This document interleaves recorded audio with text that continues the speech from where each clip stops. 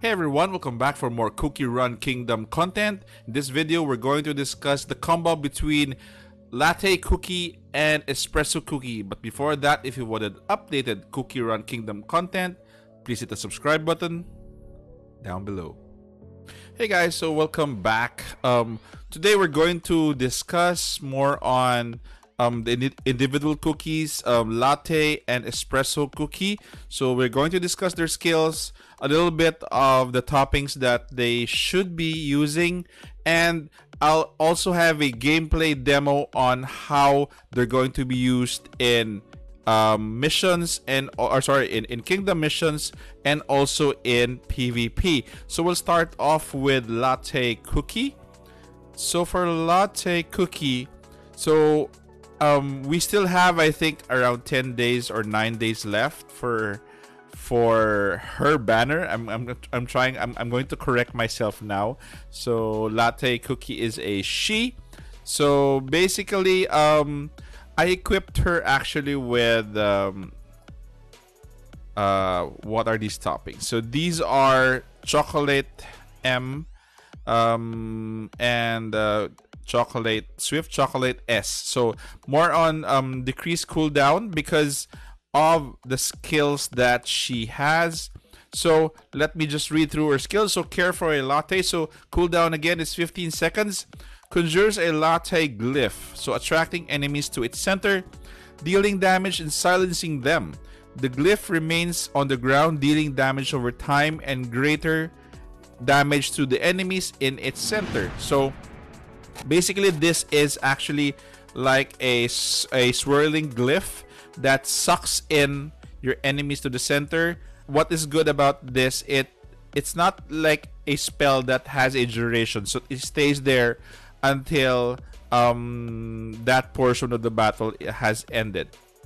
Okay, as far as the damage is concerned, Latte Cookie's damage is actually lesser compared to Espresso's damage. So if you can see here, it actually has a difference in damage, and also it actually gives your enemy silence, so it prevents them from casting their own spells or their own skills. So before they even cast their own spells or skills, you have to cast this before they do. So that is the beauty of Latte Cookie. That is why in terms of her combo with Espresso Cookie, she has to cast her own spells first. Okay, because the sequence there is she will cast a spell silencing your enemies, then suck them inside. Then after your enemies has been sucked in, we'll move on to Espresso Cookie. So Espresso Cookie is actually his what do you call this? His skills is more or less the same. It drags your enemies towards the center, but it's a spell with a limited time duration. So again, once Latte Cookie activates her spell, Espresso Cookie activates his secondly, because once your enemies are in the center, after Espresso Cookie activates his own spell, it sucks them in more. Okay, and again, very big damage, especially for the last hit for the damage. And also his spell also has an interrupt ability. So what does this mean is it interrupts a current spell being cast by your enemy. So after Latte Cookie silences your enemies, once they cast their spell, after the duration of the silence, then you cast this, then you interrupt their spell. So that's basically how you control your enemies in the battlefield. So everybody is being, they're being controlled to a certain area, or to a certain length, or to a certain distance. Then they are being controlled there, while your other team members are able to attack them. So preferably you have range at the back, probably some healing, then your front actually attacks them head on, which actually has a safe distance from you and the enemies. I'm talking about Espresso and Latte. For Espresso, his toppings is more or less geared towards attack because Espresso has bigger damage than Latte. That's the only thing, or that's the only reason why he should be equipped with a searing raspberry, preferably M or medium. Okay. If you don't have, I don't have enough medium, so I have here extra small. So more or less, they would differ in terms of toppings. Espresso be more on the attack side, dealing more damage while sucking them in, and for Latte, she will be equipped with decrease in cooldown for the chocolate, swift chocolate, so that she can cast her spell as as frequent as possible. Anyway, your objective for these two is Latte has really to go first, and her cooldown has to be faster than Espresso's. Okay, so let's move on to a little bit of playtesting. Okay, let's start with just the two of them. I'm actually here at 6-2, so we'll take this on. So it's only the two of them in the middle. So let's see how their mechanic plays out if it's only the two of them in their lineup. Okay, so basically Espresso goes first, sucks them in, and actually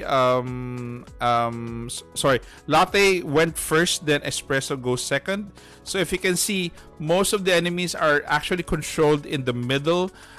As they attack both of them, they can control actually the middle of the pack, or they could do crowd control, that they don't get overwhelmed too much in terms of the attacker right in front of them. So that is actually their playstyle. If you have somebody who is tanky in the front, that won't reach them, the better, because what they would do in your team is to more or less control the crowd, control minions, control bosses, and also silence them, and also and keep them from casting spells. Okay, so let's move on to a little bit of PvP action. So for PvP, let's have a little bit more of a high attack power. So let's choose this one. So if you can, usually for PvP, you don't get to do this manually, so you get to do this auto. So let's try to. I have here dark chocolate in the front. I need more. I need to have decreased defense again, and probably AoE from him. And I have licorice at the back to add more minions to the front to shield them off, shield off Latte and Espresso. And I have their herb to heal the whole party. So let's start this one. So you can see right off the gate, most of them will be casting their spells.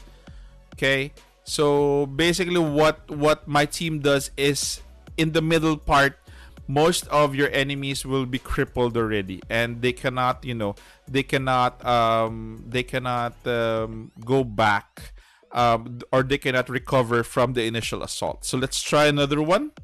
Okay, so again, if you can see, usually most of your attacks are simultaneous with your enemies. So basically, the second wave of attacks of spells are usually your enemies are already disabled by that time. So if you can see, most of them are already disabled, and they are actually being attacked already by your frontliners, and you continue to attack them as well. So basically, both you and your enemy, actually for PvP, cast at the same time. During the second round of casting, most of their spells are already delayed because of Espresso and because of Latte Cookie as well. So one more, just to for you guys to see how big they are in PvP. Let's try to refresh this, and let's get a higher. So let's have this. So again, both of them will play a big part moving forward for PvP. So basically, you have to prepare yourself already in terms of future PvP battles or PvP meta. For my more or less for my team, the only person that I would switch out there for, just in case you want to be more tanky, would be milk cookie for licorice. That's actually also dependent on who you have as your cookies. So let's do this. So this one is has a higher power than mine. So let's see how we fare against this team. So again, if you can see, casting usually is done there. So both are hit. Then the other team is silenced, and they have pretty much a delay in terms of what they can cast. So basically, we're just waiting for another cooldown. So we're covering while we're doing our cooldown. They're down to 7%, 3%, then they're gone. So that's it. So basically, it disables your enemy's ability to attack spells. It delays them for the second round of spells. So there you go, guys. So basically, that is how you play both of them. Combos, level them up, level them well, choose your toppings well. Those are I mentioned 2 toppings earlier. Those are my recommended for them. But if you have any other toppings that you would want to use for the both of them, Latte and Espresso, be my guest. Try to experiment. And anyway, guys, if you have comments, suggestions on the combo for the both of them, please write them down below. Also, please take care, stay safe. This is the Warden, and I'm out.